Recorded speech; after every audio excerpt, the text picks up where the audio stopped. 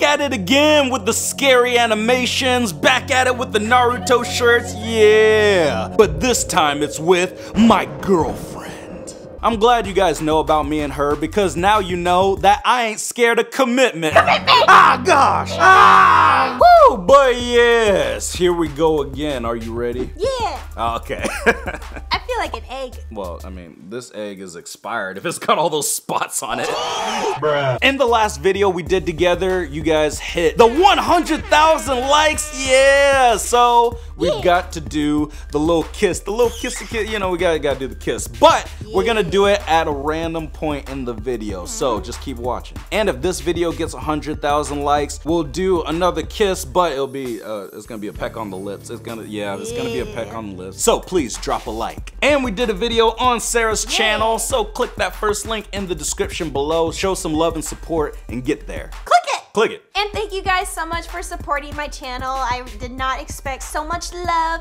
and support. I really appreciate it, and I love you too. And we're gonna grow into the biggest socially awkward family ever. Oh, that's nice, that's nice, that's nice. Now, before we get started, comment down below a ship name for us. I mean, it could be like Mara, Matt and Sarah, Mara, or it could be Schmat, or it could be Schmatty. Schmatty. Comment it down below. Now let's get our blankets and let's check out these scary animations. It's part 15. Yeah. Here we go. The Creature Horror Story Animated.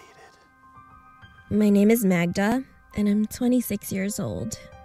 I work in an office in the city. Is that you? On the weekends, I used to love to get away from all the hustle and bustle and take a trip to the countryside. This is hustle and bustle. Luckily, I have a cottage in a small village, which is located right at the edge of the forest. White people.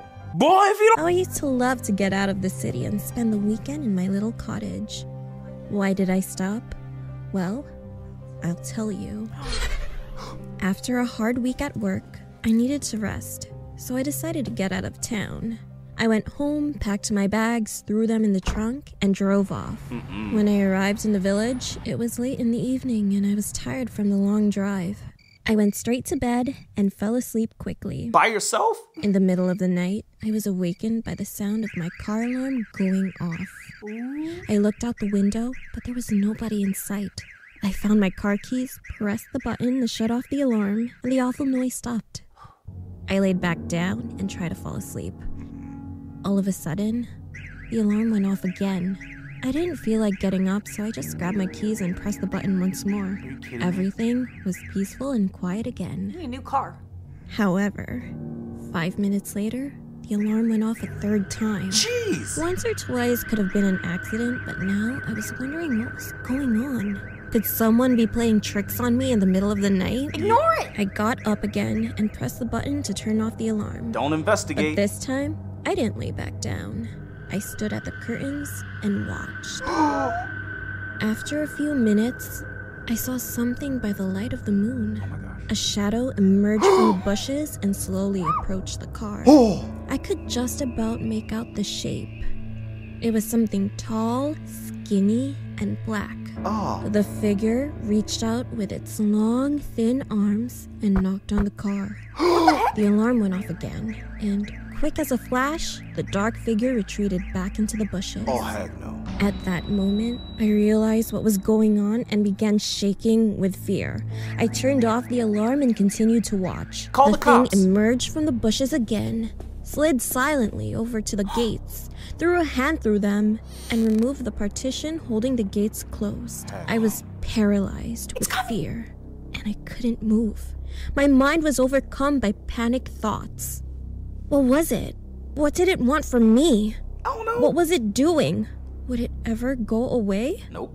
A shiver ran through my body, from my head down to my toes. Call the cops. My mouth was dry and my heart was beating fast. I was so tense, I was gritting my teeth and clenching my hands into fists. I regained control of myself and ran down the stairs as fast as my legs could carry me to the ground floor.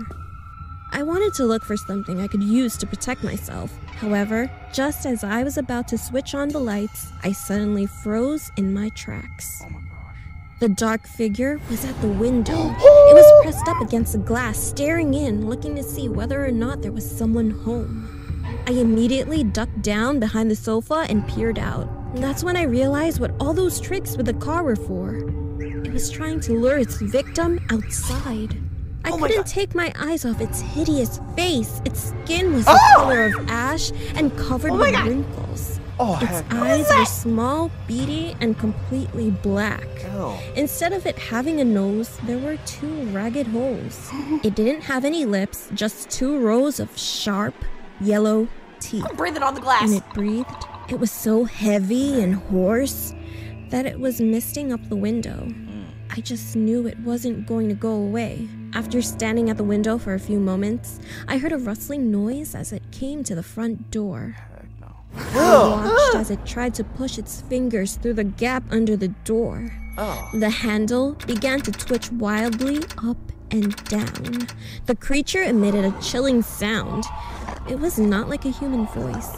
It was a deep, beastly growl, like an angry dog chewing on a bone.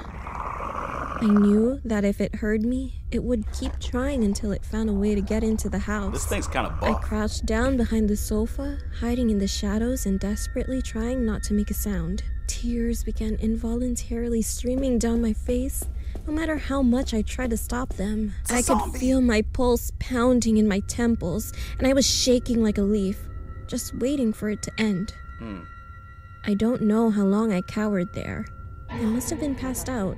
When I woke up and looked out the window, the creature was gone. The door was still in place, and everything seemed secure. I've never been so relieved in all my life. Where's your iPhone? I ran upstairs and looked out the window. Call the cops. It was light outside, and there was no sign of anything wrong.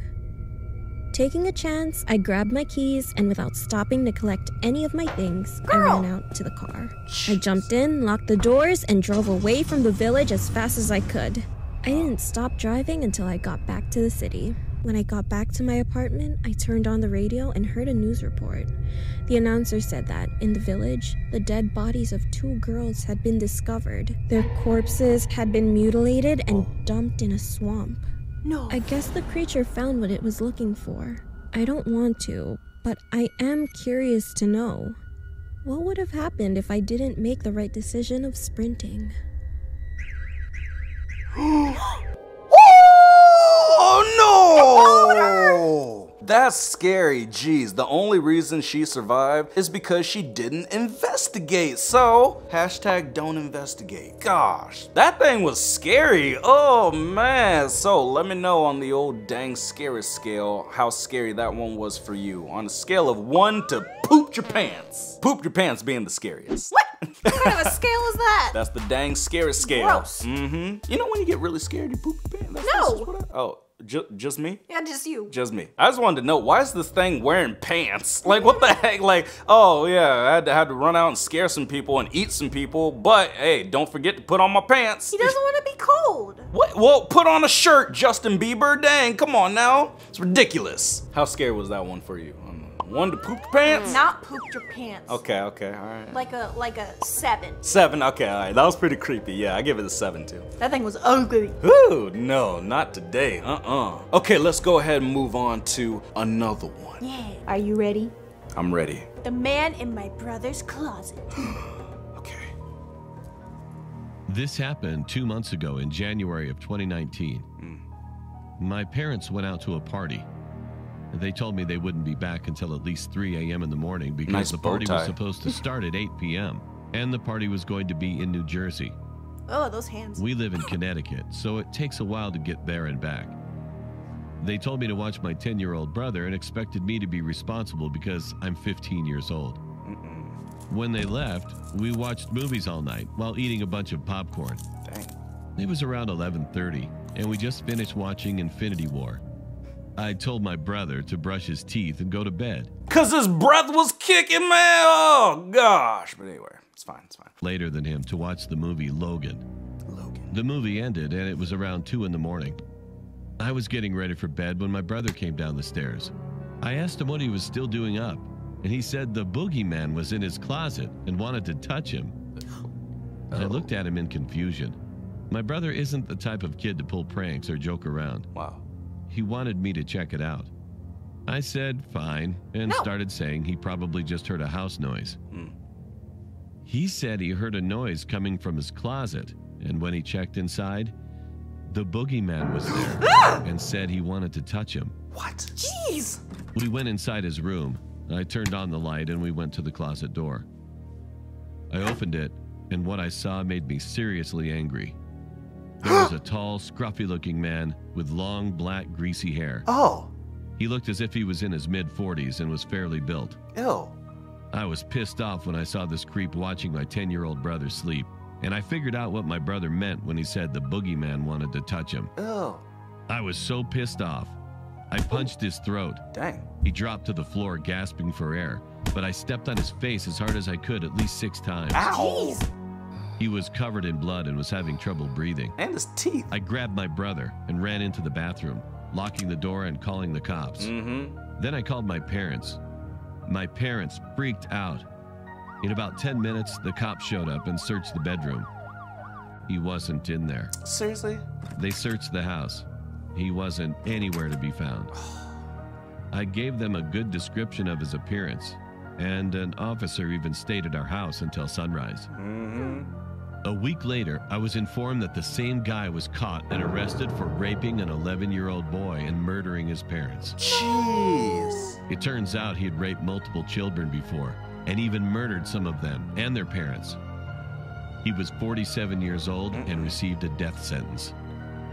If my brother never came downstairs to tell me what happened, then I fear the worst could have happened to him. And I'm extremely thankful that didn't happen.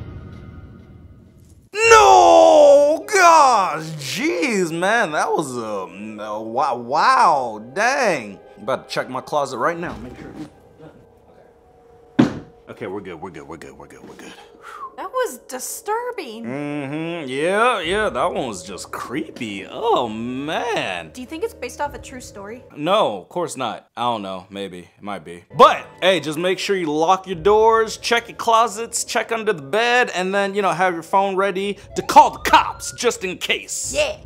Don't investigate. Yeah, seriously, talking to the white people, like, don't go investigating. It's not worth it, okay? I mean, just don't do it. Man, the boogeyman's showing up in people's closets. Oh, jeez, boy, you better get that out of here. Come on, you know you want to do it. You know you want to. Oh, here we go. Get that out of here. Yeah, that was good. It's time. Time for All right, y'all got the 100,000 likes in the last video we did together. So I guess we gotta do the kit. Oh, okay, all right. Here we go. Okay, all right. Oh, no, and then here I go. Affection. Oh, affection. Yes, it's a legitimate relationship. What? You already did. All right. There you go. All right. And if this video gets 100,000 likes, we'll do a kiss, like just a little peck on the lips and whatever. But get the likes. Get the likes, and that's as far as we'll go with that. But yeah, hope you guys enjoyed the video. Be sure to check out the one that we did on Sarah's channel. It's that first link in the description below. Get there. Click it. And if you haven't already, subscribe to Sarah, show her some love and support, please. And subscribe to me, because all the cool kids are doing it. Yeah. Hit us up on Instagram at DangMattSmith and at Sarah Caney. Yeah, check it out. And comment down below, let me know how scary that last one was for you on the old dang scary scale. Scale of 1 to what? Poop your pants. Yeah, let us know. Thank you again for watching the video. Really hope you enjoyed it, and we're gonna see you next time. Peace. Woo! Woo! Back!